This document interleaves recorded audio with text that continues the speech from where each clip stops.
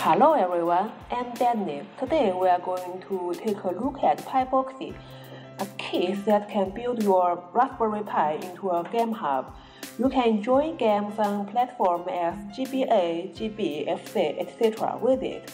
You need to complete your system with a bit of these ones.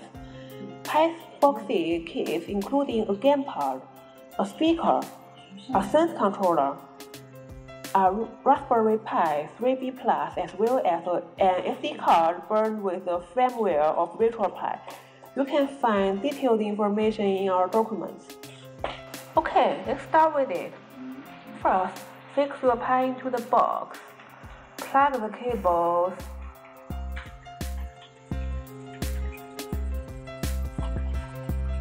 Close the box and such stuff. Make sure the box is robust enough. It's really simple, so I guess I don't need to explain anything more. Just follow me.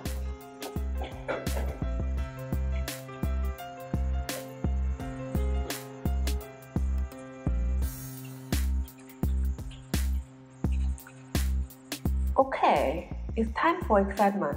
Power up your Pi. For the first time to start up, you need to configure the keys of gamepad.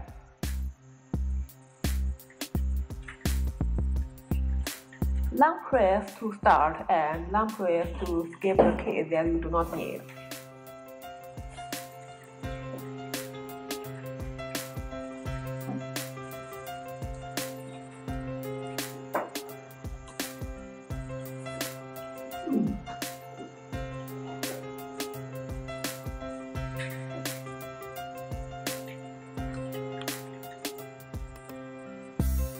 Then you would be asked for the audio configuration.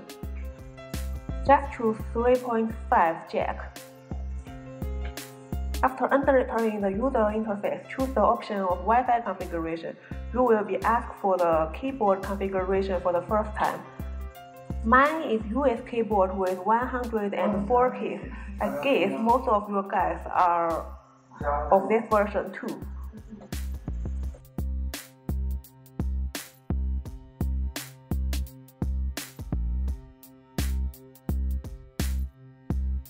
Then choose your Wi-Fi. You know what to do.